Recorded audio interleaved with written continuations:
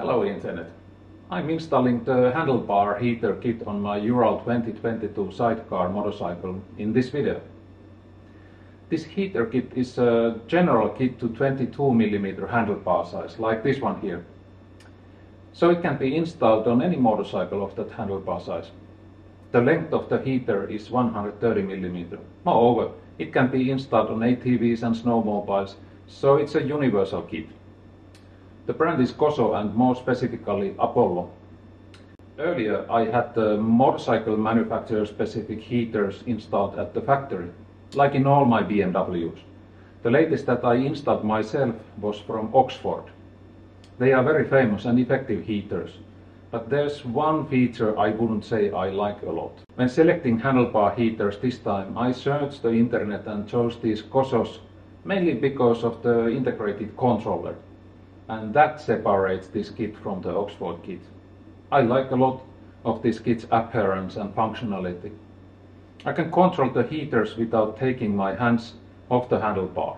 This is an important safety feature. So, let's see if it's easy to install. First, I have to take out of the old grips. I want to save them, so no cutting. If in the case where the previous owner of your bike used much glue, it might be necessary to use the carpet knife to take them out. First we do unboxing here. This came directly from the KOSO.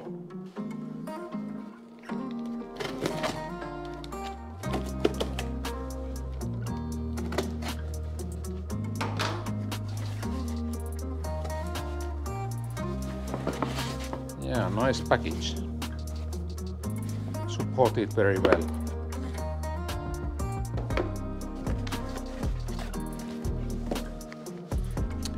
So this is receipt, then some advertising material about these different grip heaters, and then the box itself.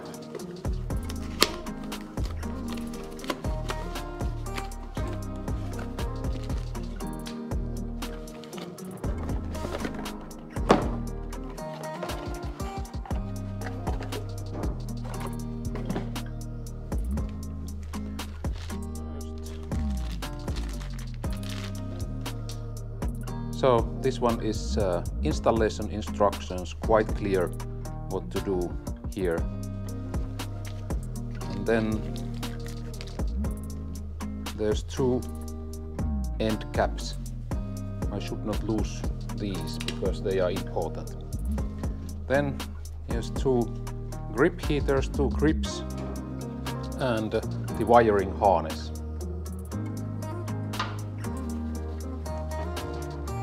Cut this very carefully.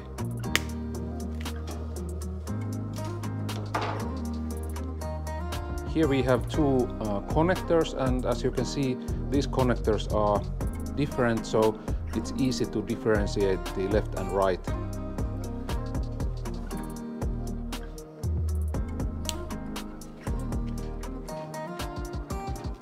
Like that. And the other one also like that.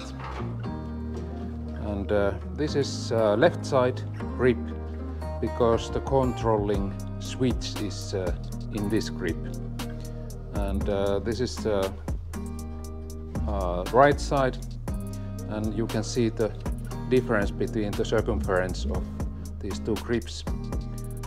This is 22mm hole here, and this is a little bit larger because it goes to the right hand side.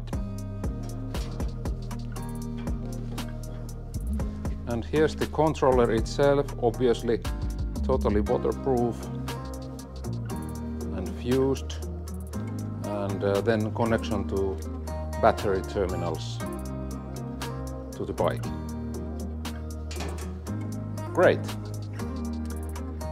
Okay, next I will connect this grip heater wiring set to battery in order to test these grips, and there's another issue also, I will tell you later about that one. While off camera I took off the terminals from the battery, and always you have to remember that remove first negative pole and after that the positive one. And when you are installing something to battery, then do this opposite way, so positive first and negative then.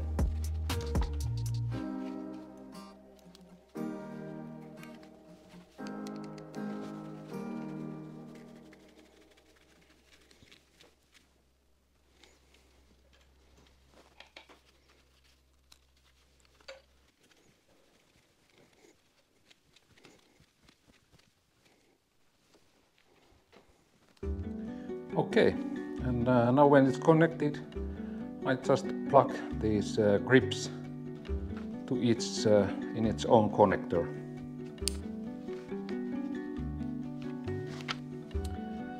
Now I have the connection to battery, and then I will check this if it's working. This is first time, by the way, to connect this on.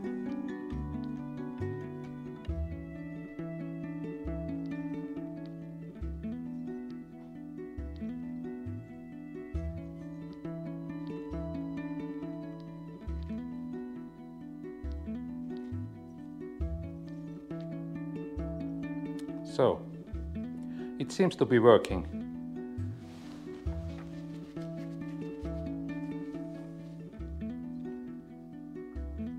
I'll wait for 1 or 2 minutes, and then I should feel some heat coming through these grips.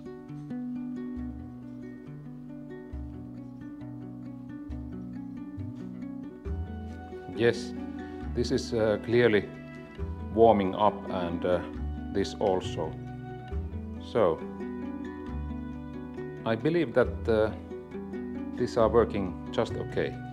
I can adjust the heat, amount of the heat here. It has different colors on the LED.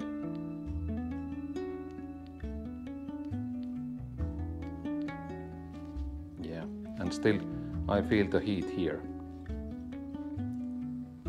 So, why I make this connection right now?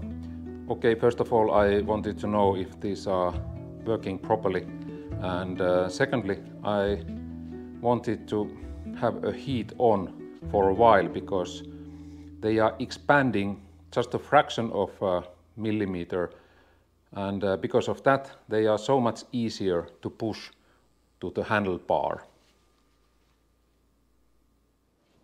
Okay.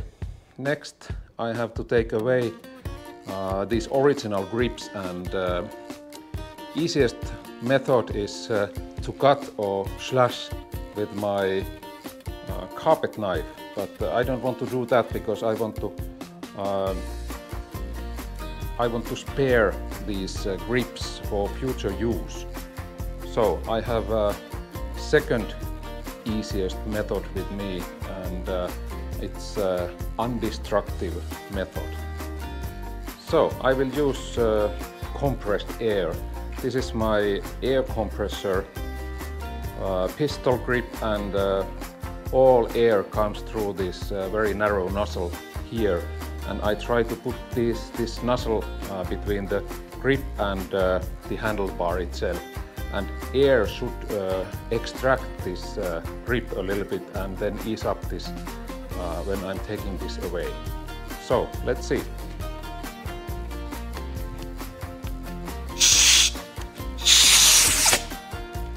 Like so. This is totally intact grip, and I can store this and later use to this bike or to other bikes.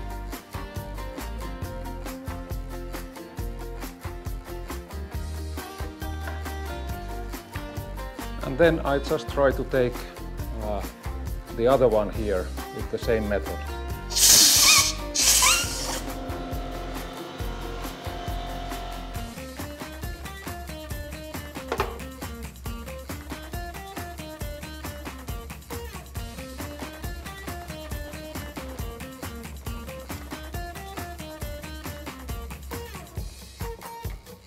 Like that.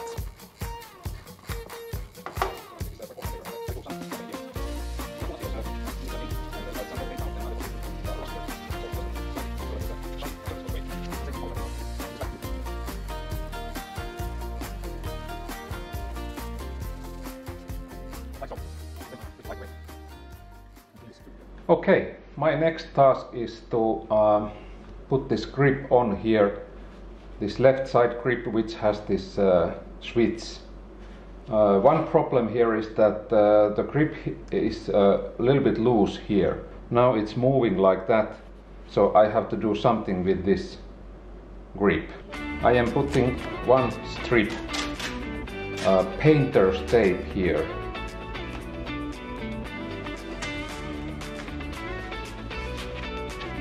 One strip is enough, and then it comes really tight. And another issue is that I don't want to have water coming in from this side of this tube, because it makes a rust and other harmful things inside the grip. So I will put 22mm O-ring just between this switch unit and the grip.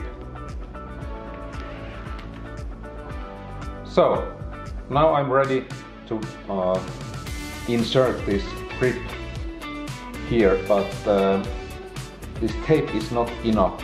I need to put some glue here, very thinly here, so that the grip stays there firmly. So I have this kind of Loctite Power epoxy. It is not so fast glue. There's 5 minutes or 3 minutes time, working time. In the internet you can see many references to the original Gorilla glue, but I believe that this Loctite is very similar in this case.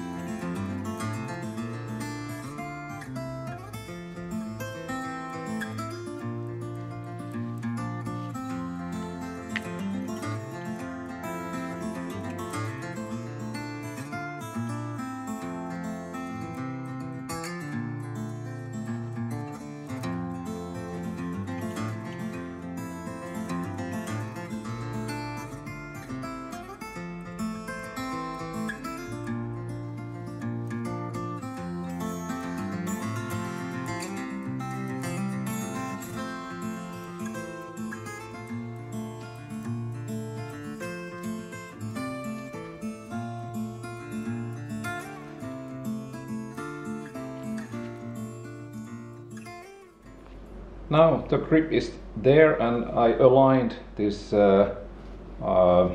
flat side against this switch housing here. And now I just have to pop this or put in this end cap here.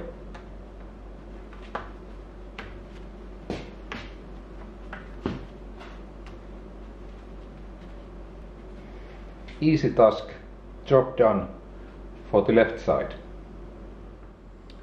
For the right side, the installation is similar than left side.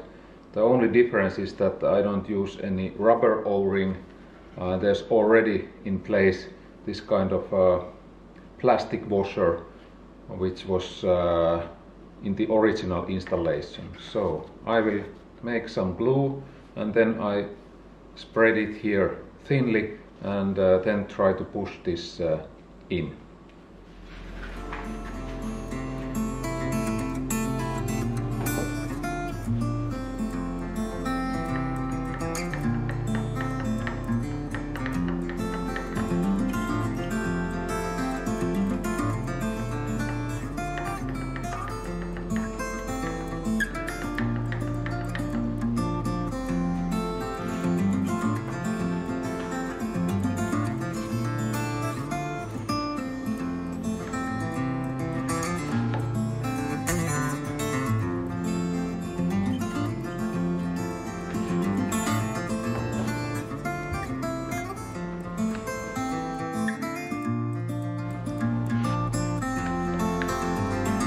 before it dries totally here, I try to look the best possible position for this wire here.